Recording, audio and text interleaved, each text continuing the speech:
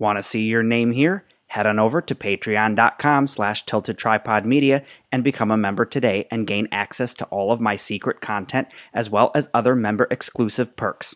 And thank you for supporting the future of video. Welcome back to the Urbex Dead Mall series. Today we're in Benton Harbor, Michigan at the Orchards Mall.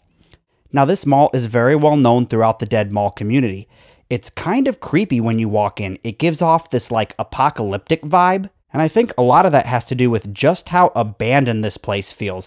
And even its surrounding areas, everything's like boarded up and just abandoned. And it's like, where did all the people go? Because while I was in this mall, I think I might have come across one person.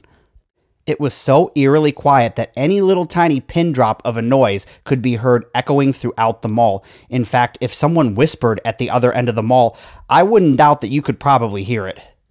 I constantly heard from everyone about how all these seagulls would congregate around the mall, on the roof, in the parking lot, just everywhere. And it was like, you know, the Birds movie by Alfred Hitchcock. Remember that one? All the birds attacking anyways. So when I came to this mall, I was like, ooh, that's going to be really cool to capture. But of course, I went in the middle of winter, and you know, if you know anything about seagulls, you don't get a ton of them in the winter. This mall is really close to Lake Michigan, so in the summertime, yeah, you're going to get a lot of seagulls. Anyway, let's get into the mall's history. In 1974, the Mayer C. Warner Company would be the first to propose a mall in the Benton Harbor area, and they wanted to call it the Pipestone Mall. Okay, so I just wanted to pause here for a moment because I absolutely love it when malls do this. They collect photos over the years and then they display them for everyone to see. Just to kind of like a timeline of what the mall used to be and what it is now. It's just so amazing. And sometimes this is the only way that you can see into the history of this mall and see what it used to be like. Because many people fail to realize, although we did have video cameras and camcorders prior to the year 2000, it really wasn't until the cell phone era where people started carrying cameras with them all the time and were, you know, documenting all these malls. So to be able to go back prior to the mid-2000s and see what it looked like is just absolutely amazing. So huge props goes out to the mall for displaying all of these amazing photos here. And now, back to the mall's history. 1976 would see rumors that Hudson's would be a potential anchor store. That same year, the land would be acquired by Westcor, and the mall would be built and opened in 1979. The original anchors and major tenants would include JCPenney, Sears, Walgreens, and York Steakhouse. And the mall wouldn't see a third anchor until 1992 when Elder Beerman would be added. The mid-1990s would see the loss of Walgreens as it would move out of the mall, and its space would stay vacant until Jo-Ann Fabrics would replace it in the mid-2000s. General Growth Properties would acquire the mall in 1999, and the mall seemed to be doing quite well, because only a year later, several new stores including Bath & Body Works would be added to the mall, as well as Casual Corner and the Finish Line stores being remodeled. 2002 would see the mall being taken over by Sequoia Investments. And 4 new businesses would be added to the mall, including a Subway and a Chinese restaurant located in the food court. Alright, so what's left inside this mall today? Well, this Dr. Z's mattress store that we're looking at right here was really the only thing that I saw open other than the post office. And maybe one other store, but I don't remember the name of it. This mall is so dead, I was really surprised to see that it's actually still open. And as of this video, I'm not really sure what the plans are for this mall. They'll probably either just let it sit and rot, or demolish it for something stupid like a business park or an Amazon warehouse. I was really tempted to go inside some of these open stores like this and explore them. However, I didn't want to risk being caught and then kicked out of the mall and not getting to film the entire place. And this brings us to the blocked off corridor right near the food court. I'm not quite sure what anchor store used to be down there. I want to say it was either Macy's or Elder Beerman. If you know, leave it down in the comment section below. Yep, and still no sign of the massive amounts of pooping seagulls everyone keeps talking about. I don't know, maybe if I get a chance, I'll come back in the summertime when all the seagulls have returned.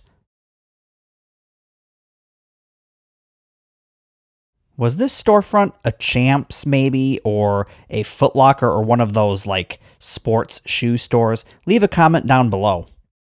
Can you believe it? Mervyn's is having a super sale just in time for Christmas shopping. I'll save on all my presents just as soon as they open. 60% off all fine jewelry, gold, diamonds. Yep, I'll be saving any minute now. A super sale just in time for Christmas. So I'm a little early. More time to window shop. Open, open. Mervyn's Super Sale starts Saturday, 8 a.m. Now on to the food court.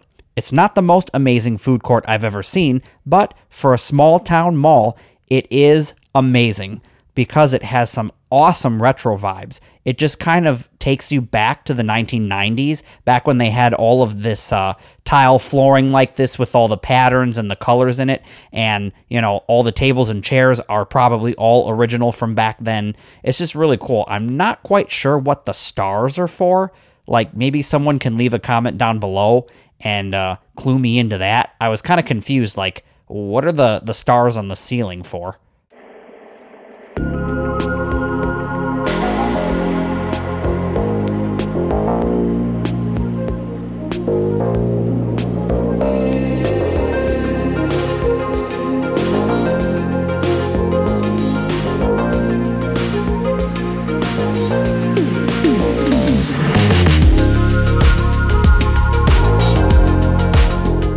And yes, even down here in the vacant food court, they have all kinds of old photographs of the mall, newspaper clippings. It was just super cool to see all of this.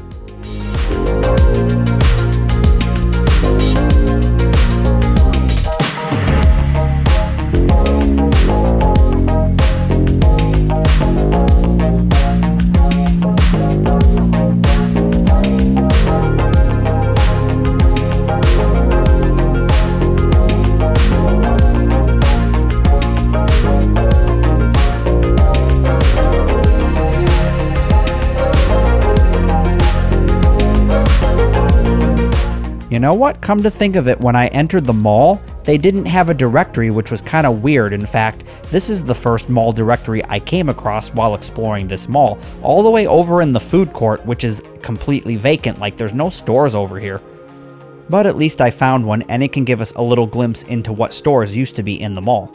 I highly recommend that you head on over to my Patreon. There'll be a link in the description box below, and check out the raw and real edition of this video, because some of the sounds, or lack thereof sounds, in this mall were just really eerie and really creepy, and you'll get to hear all the buzzing lights and just all the amazing ambiance that this mall had to offer.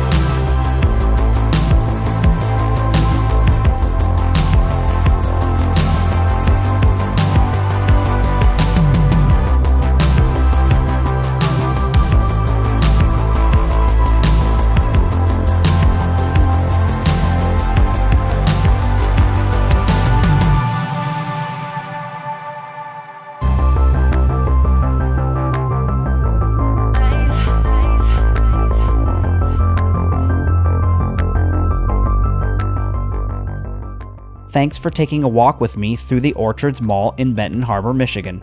For more awesome mall content just like this, check out the video on screen, or head on over to the Patreon, link in the description box below and on screen, to check out the Raw and Real edition. And I'll see you on the next episode of the Urbex Dead Mall series.